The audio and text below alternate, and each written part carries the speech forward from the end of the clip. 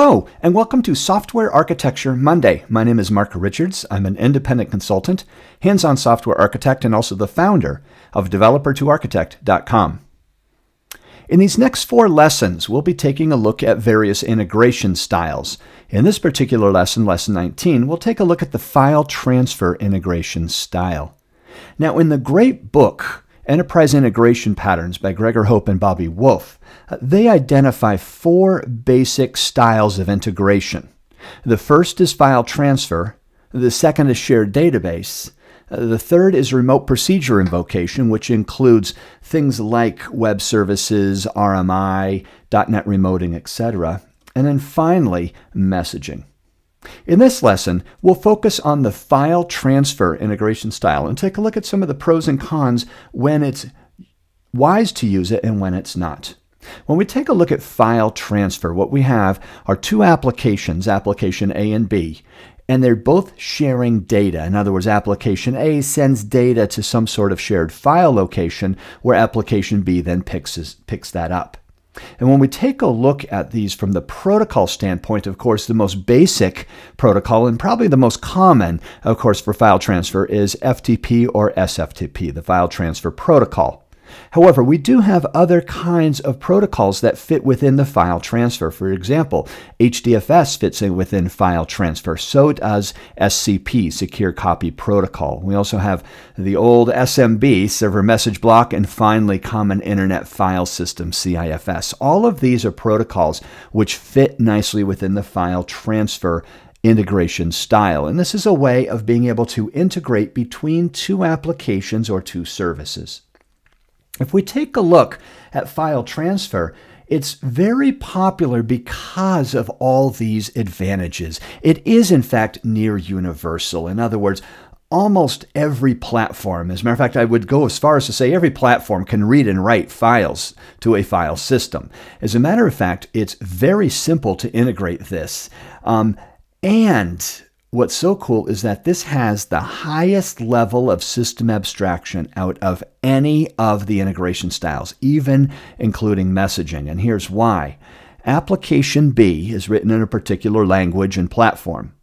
It has no idea where application A is, what language it's in, what platform is in, where it resides, its name. In other words, we have full levels of abstraction. As a matter of fact, let me tell you how abstracted this is. Application B may be some sort of .NET C# system that's reading in a file or some shared data in terms of FTP.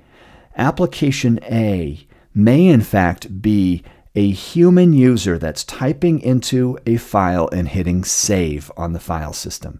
That's the level of abstraction that we have. So this looks pretty simple, doesn't it?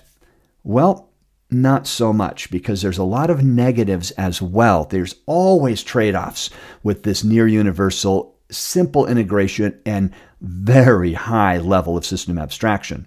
And those trade-offs are, first of all, the fact that error processing can get really difficult. Let's say I've got a batch of 50 records. I'm reading in, I'm polling a file, and I read record 1, 2, 3. I get up to about record 30, and I get an error. Record 31, error. Record 32, error. Record 33, error. In other words, how much longer should I keep going? Should I keep going to the end of the file if it does exist?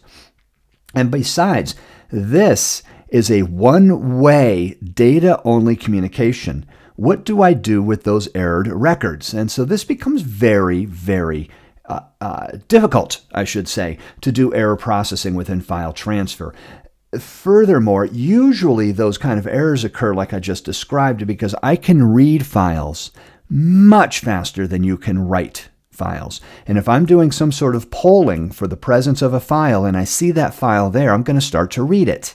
And the problem is what we have to do are these algorithms where if I detect the presence of a file that I'm polling, I need to take a snapshot. I need to get the timestamp of that file, wait 30 seconds, check it again to see if that timestamp changed. If it did, wait another 30 seconds, check it again. Now it hasn't changed. Now it's okay to process it because usually those errors occur when we reach the end of file marker.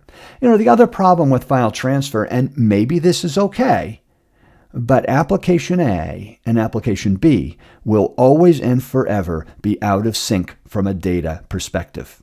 Now, like I said, we may have orders that are being placed in application B and application A, and application B may be our warehouse, and we're transferring those orders to the warehouse for shipping. Of course, they're always going to be out of sync. And as a matter of fact, those are the times when file transfer works well, when we don't need immediate data. In other words, we batch things up, we process it at night. It's relatively cheap, but just be aware of the error processing aspect of it. This kind of adds a level of complexity to the file transfer protocol.